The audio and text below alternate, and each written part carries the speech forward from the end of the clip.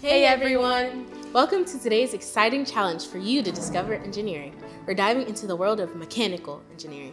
We're going to apply the concepts of force, energy, and motion to build our very own arcade games. That's right. Our goal, or success criteria, is to build a game using a catapult, which can launch objects towards a target to earn points. Your target needs to be at least 12 inches away from the catapult, and the catapult must be able to launch objects repeatedly during a 2-minute round. The more times you hit the target, the more points you'll get. Okay, so what is a catapult? Catapults are simple machines that launch objects forward by turning potential energy into kinetic energy. Potential energy is the energy stored in an object. It has the potential to become another form of energy if you change something about its properties, like its position or the forces acting on it. Like when a catapult arm is pulled back, the tension and potential energy increases. And kinetic energy is the energy of motion. Like when you release the arm of the catapult, its potential energy turns into kinetic energy and is transferred to the object being launched. That's what causes it to propel forward. To house your arcade game, you'll need a cardboard box that is at least 12 inches long. You'll also need small objects to launch. We're going to use pom-pom balls, but you can get creative and use whatever you'd like. Leave a comment down below to tell us what you decide to launch. While you're there, hit that like button for the algorithm and subscribe for more engineering challenges. You'll also need a container to hold the objects being launched.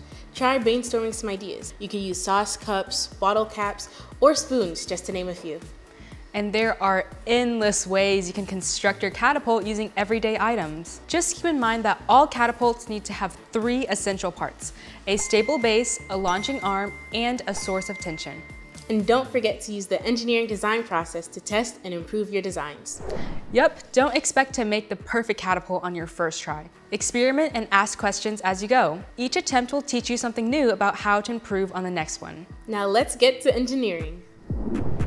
So earlier we were saying how catapults need to have tension, right? What are you thinking about that and the design of your catapult? I think I'm gonna use rubber bands to add tension and then use a spoon to create a mechanism to push it forward like they did in old times.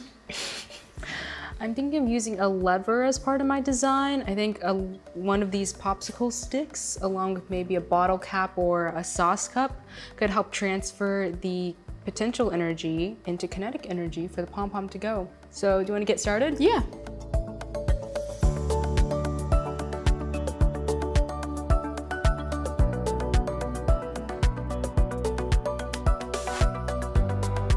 Okay, so now I'm gonna try to attach the spoon to the base, if it'll stay. Okay, I think I have these 2 stands. Okay, I just gotta think of, a way to connect them.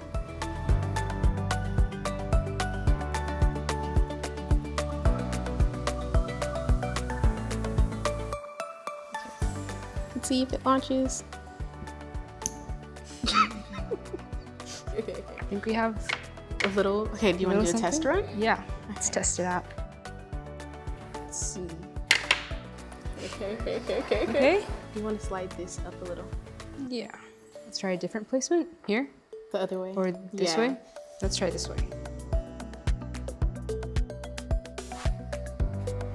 Okay. Let's give it another run. Oh, okay. I think I like that one better.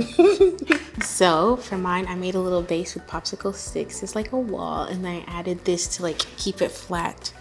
And then I used rubber bands and glue to hold it down and create tension. And as you can see, the catapult part that shoots is the spoon.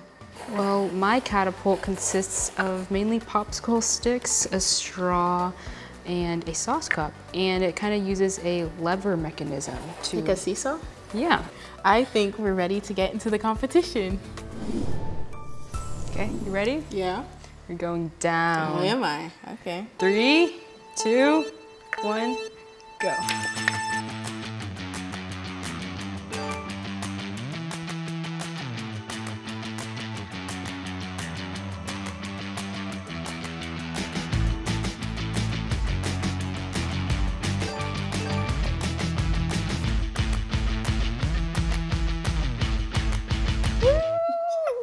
Go! Did it!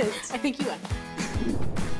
And there you have it. We used the engineering design process to design our own arcade games. That was a fun activity. So let's recap. Well, I mean, we started off by identifying the 3 main components of a catapult, right? So how is tension used in your design? I started off by using simply rubber bands to attach my spoon to the base, but that didn't hold so tight, so I added some hot glue, which worked well. And then I noticed that I couldn't put the pom-pom straight on the spoon, so I added a little cradle with electrical tape so I could hold it.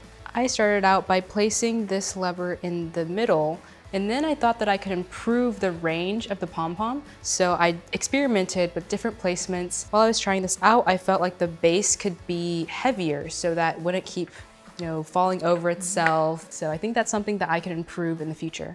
I think my catapult worked really well for the target that we had, both the distance and the height. Mine didn't. I think it was too powerful for the target now, but if I made it shorter or altered the angle, it might have been able to hit it a lot more easier. Thanks for joining us. We can't wait to see the games that you come up with. Make sure to share your creations with us on Instagram or Facebook at DiscoverE.org.